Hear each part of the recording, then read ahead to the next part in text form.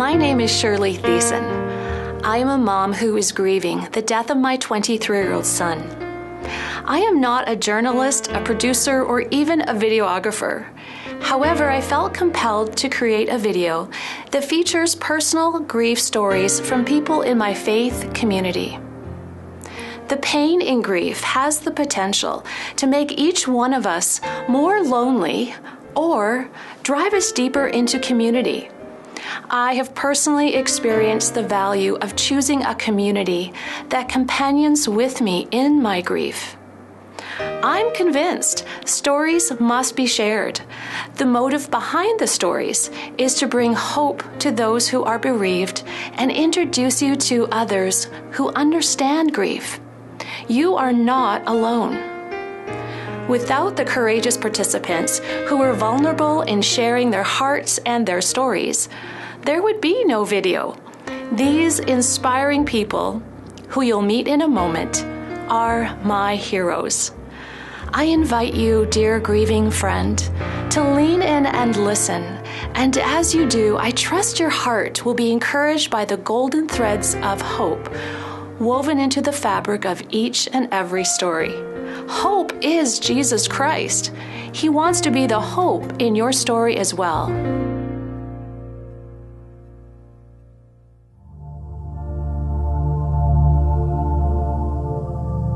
My son Simon was a very spontaneous, very creative in so many ways, particularly off the wall in his type of humor. I think the whole of the family, we were all grew up on Monty Python, so there were so many times where he would come up with quite outrageous things. Yeah, so it was 13th of May 1991. I think got home at about 4:35, and from what I remember, we immediately had a phone call from Simon's girlfriend, Suzanne, and she was very worried about him, that he had not returned from a trip into the mountains. Soon after that, 2 detectives arrived, and you could just tell by the look on their face that this was not good news. And they said they thought that Simon had died in a car crash in the field area. And it's, I think like most people that go through this, you just feel like you're in a daze. You just can't imagine that this could have happened. Between age 17 and age 52, my life was great. I was trained as an architect. I had met Jennifer at college. What more could I need? Had a wonderful family, had enough money to, have a reasonably good life. We probably contributed to a lot of causes and did a lot of things that we even do now, but I didn't have any desire or need for anything spiritual. On the following Sunday, I remember being in our bedroom. Beautiful day, almost like today, beautiful blue sky, and it was warm, the sun was coming through and it was warm, and I just had a sense of somebody holding me. That's all I can say, no words or anything like that, but I had somebody almost saying, be calm, be still, I'm going to look after you. And with that experience, and then obviously meeting with the pastor that had been recommended to us by Simon's girlfriend's mother, I think a series of things started to happen that were, somehow part of that process. I mean, I really didn't understand what was going on at the time, but I can fondly remember back to that moment. It was certainly life-changing. I do not remember saying to Simon, I love you. I just don't remember it. If I did, it's been taken out of my memory. And I don't remember hugging him. I just, I think it's part of the British Reserve, rather like when we first joined the small church we joined, to have men come up and hug me was really weird. I just sort of almost wanted to pull back. So, yeah, that just wasn't in my DNA. That has changed in our family. I think soon after that, we're very clear about the fact that we every phone call ends with, I love you. And when we get together, hugging is definitely very important, yeah. Before Simon died, I don't remember crying. Now, I'm probably worse or better, whichever way you want to call it. I'm quite teary. And honestly, I'm glad. I mean, I think in some ways in the early days I felt some level of guilt that I had avoided I had 6 Christians working for me, so it wasn't like I wasn't exposed, but I probably wouldn't have allowed them to even come anywhere near me with any kind of message. So, yeah, I felt some level of guilt in the beginning that, Simon didn't have any encouragement to study this. But over time, I think I've realized that it's not for me to make the decision. And there are so many things that could have been going on in the background. And yeah, I'm reminded often about the thief on the one side of Jesus who, in literally the last seconds of his life, makes the decision to come to Christ, and he gets warmly welcomed. So I don't know what the answer is, and I put total faith in God to work that one out. I no longer feel any guilt about it.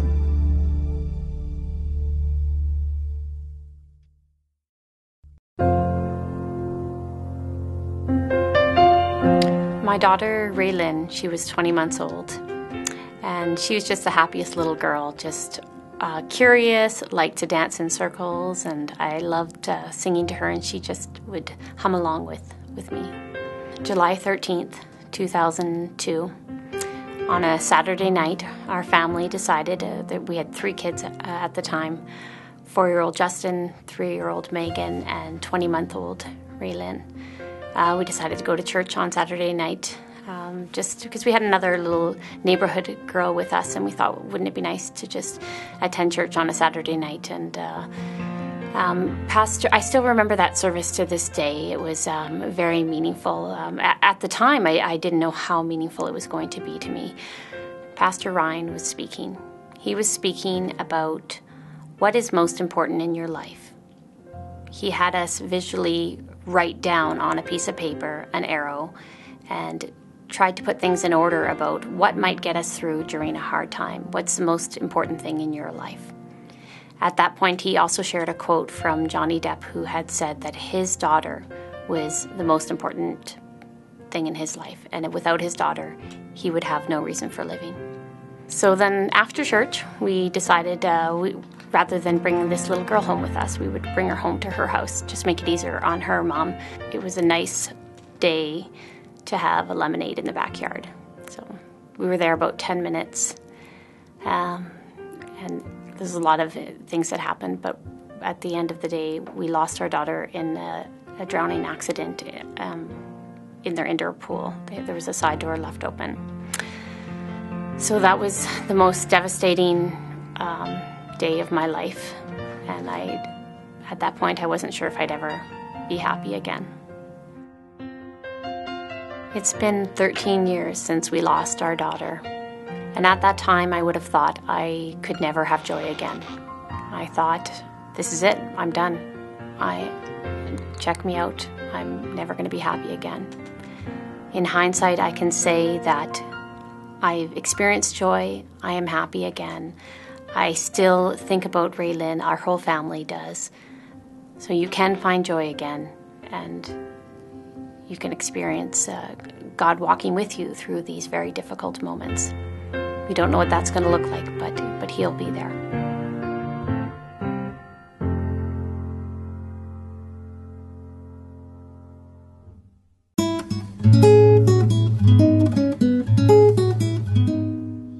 My son Matthew was 22 when he entered Heaven's Gates.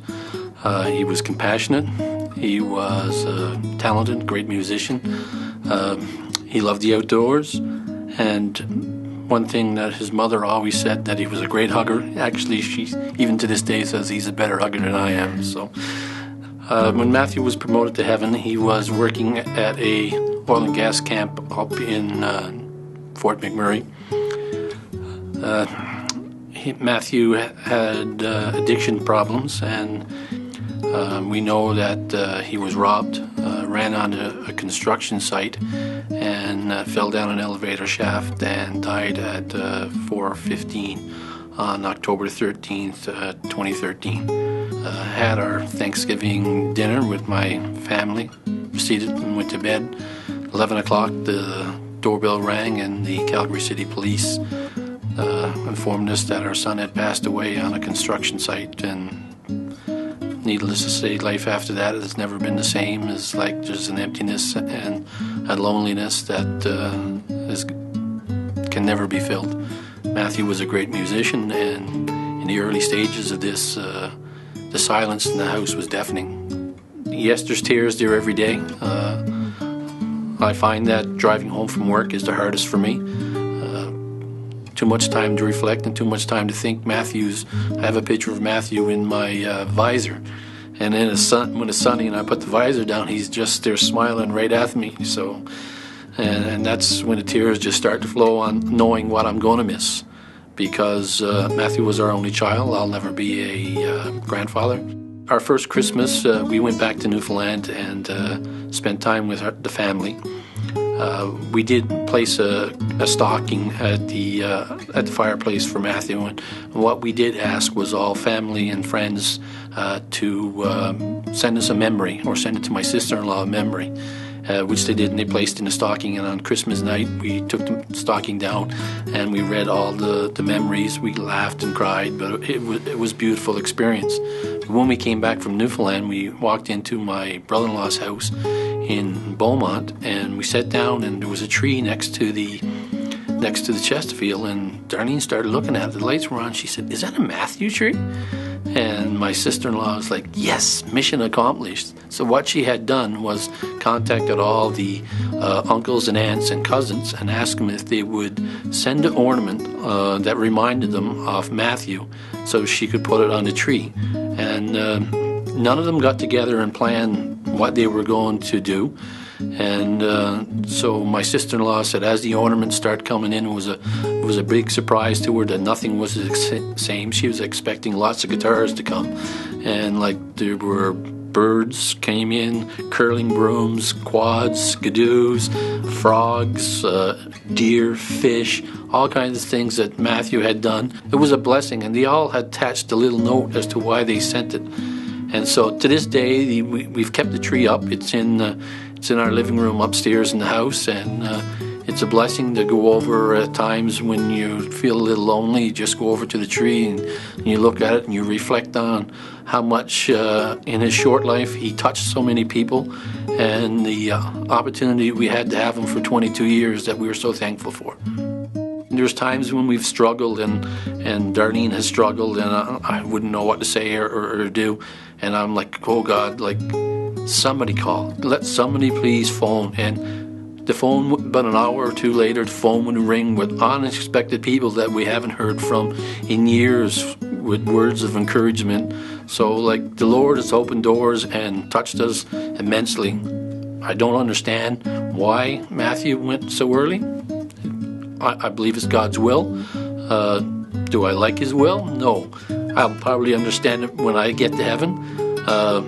People ask me what would be the first question I'd ask. I said, I don't know. I won't care what the first question is when I get to heaven. I'd be just so anxious to see Matthew, so anxious to see God, that the cares on here don't matter. And if it wasn't for our faith, I wouldn't be able to get through this, because if we didn't have the hope and belief that there is life after death, and that God is coming back again one day and we're all going to be reunited, I wouldn't be able to get through this, because without hope you have nothing.